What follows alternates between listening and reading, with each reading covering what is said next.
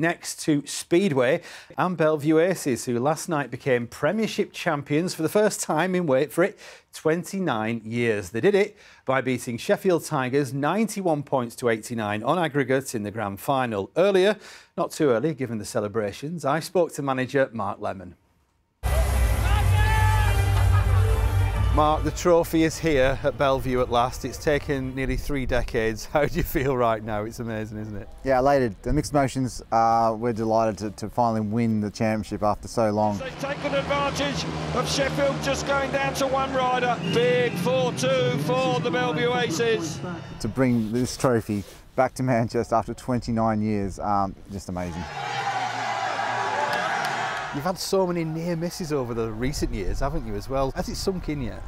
It hasn't, and like I said, we've had 4 finals in the last 6 years, and like if we come away with a 4th, runners-up spot, I'm not sure the fans could have taken it. I couldn't have definitely taken it. We had so much support at Sheffield from our home fans. They're their 8th man. And maybe they were the ones that got it across the line for us. They're certainly striking, your fans, aren't they, with the look they've gone for this time? How did the sombreros come about?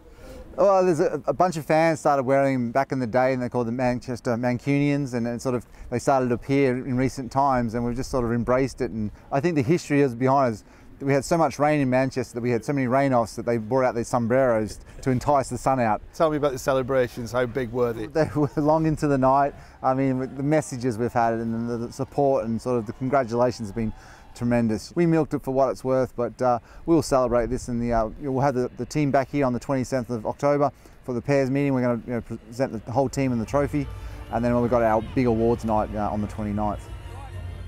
Well done to them. I did bring a sombrero back, Mark Lemon's no less, but Jim, our producer, wouldn't let me wear it.